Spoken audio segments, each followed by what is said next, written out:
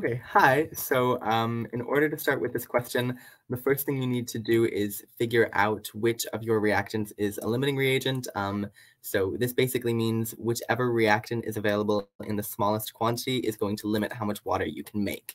So for this reaction, since we're starting with 8 grams of hydrogen, we can convert that into how many moles of water we're going to be able to produce given the formula that was listed in your problem. Okay, so that formula, I'll write it down here for reference. 2H2 plus O2 yields 2H2O. Okay, so in 1 mole of H2, you're going to have about 2 grams, right? And for every 2 moles of H2 produced or reacted in this formula, you're going to produce 2 moles of H2O. So when you calculate all that out, that's going to equal out to producing about 4 moles of H2O. So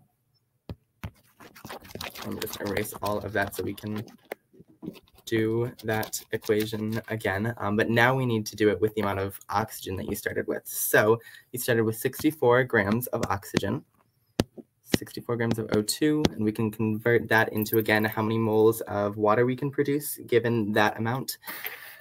So per every 1 mole of oxygen, you're going to have about 32 grams of oxygen, and per every 1 mole of oxygen consumed here in this reaction, you're going to produce 2 moles of water. And if you multiply that out, you're going to, again, end up with 4. So this means that you don't really have a limiting reagent. Both the amount of hydrogen and the amount of oxygen that you have is going to allow you to create the same amount of water. So knowing that, we can determine how much water is made. So if we know that we're producing 4 moles of water with this reaction, then